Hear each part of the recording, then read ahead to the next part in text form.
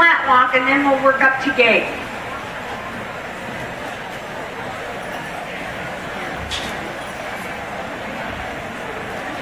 One of the things that happens with a walking horse, when they are doing a really good running walk, and they have been getting, when the running walk is in the down-headed phase of its head shake, and believe me, it used to be, the rule book stated, the running walk exhibits a head shake. Today the rule book states the running walk exhibits a head nod.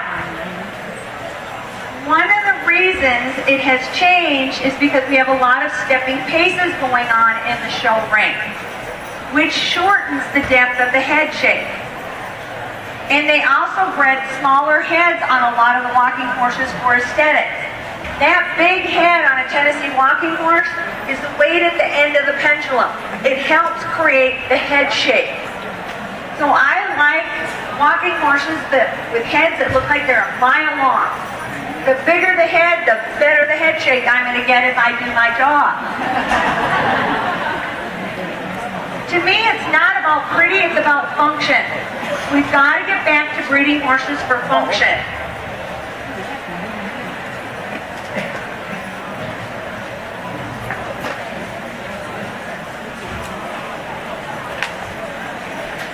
You having to wake him up, Jen?